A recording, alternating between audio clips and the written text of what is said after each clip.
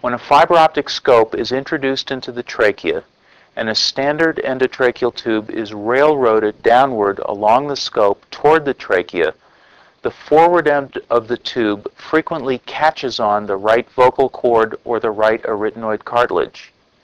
This happens because the forward end of a standard endotracheal tube is side beveled, so that as it is railroaded through the larynx, the leading edge of the tube overhangs and comes down on the right side of the larynx, where it tends to collide with local anatomical structures. Those right side anatomical structures then slide into and are trapped in a gap which exists between the leading edge of the tube and the scope. Any further advancement of the tube after such catching of its tip on the laryngeal anatomy can result in significant injury to the patient. How is the Parker tube designed to avoid such dangerous hang-ups in the larynx? First, it has a tapered tip which is centered rather than side beveled.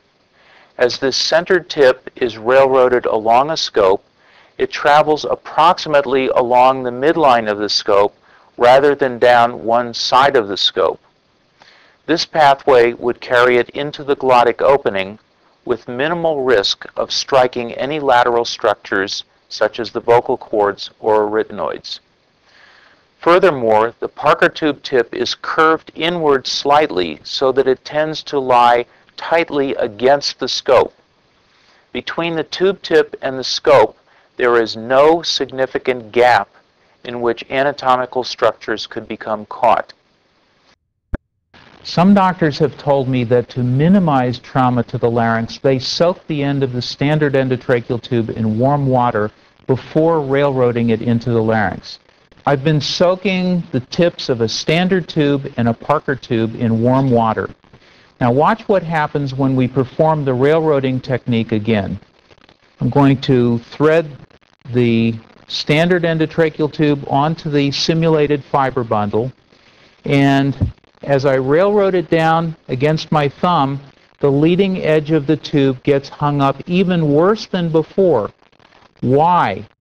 Because its softness allows it to get pulled even further from the fiber bundle and deformed, creating an even bigger gap which can trap even more of the laryngeal anatomy. Now let's take the warmed Parker tube. Notice that its tip also became very soft and flexible. However, this does not diminish its ability to hug the fiber bundle or travel along the midline of the fiber bundle. In other words, heating the tip of the Parker tube does not appear to have any effect on its ability to avoid collisions with the laryngeal anatomy, which I have been told occur more than 50% of the time with standard tubes.